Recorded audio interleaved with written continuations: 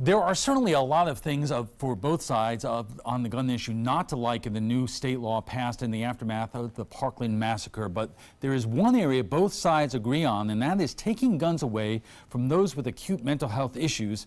Dwayne Lindo joins us with more. Dwayne. Well, Alan, even the NRA and many pro-gun advocates are looking at this provision in what now is state law and are saying this has the potential to work statewide. The shooting in Parkland has sparked constant opposition on both sides when it comes to gun debates. But there's a new provision within Florida's gun bill that went through the session that bipartisan groups have been agreeing with. It's a great idea. So when people talk about common sense gun safety regulation or firearm safety regulation, this is an example of something that people across the political spectrum can work with. It's known as the red flag legislation. It gives law enforcement the power to remove guns from anyone believed to be a danger to themselves or anyone else.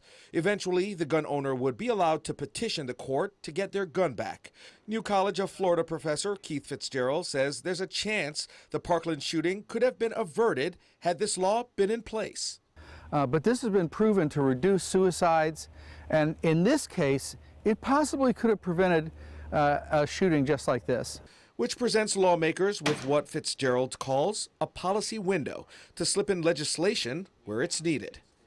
When something that seemed to be impossible for political reasons for many, many years changes due to an event. And so the opportunity to do something new opened up, and you've got to give credit to these high school kids who said, we're not taking no for an answer, we want some action.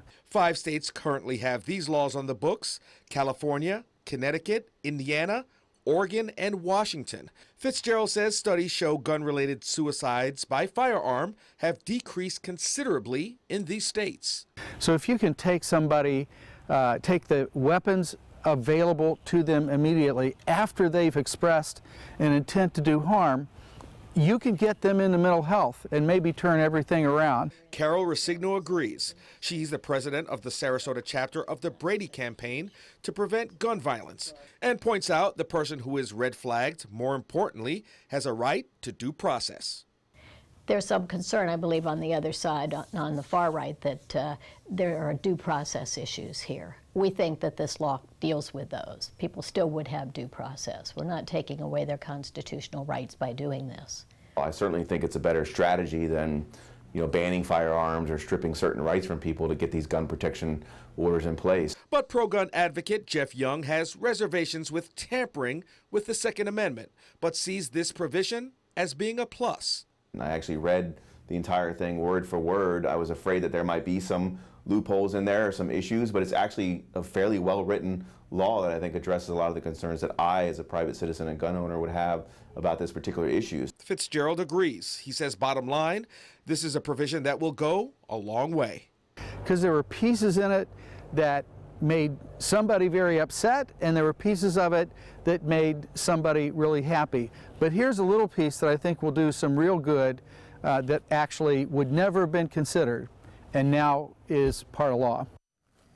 Now, in the states where the law is currently in effect, there is usually an uptick in the use of the law after a mass shooting occurs in other places. Dwayne, thank you.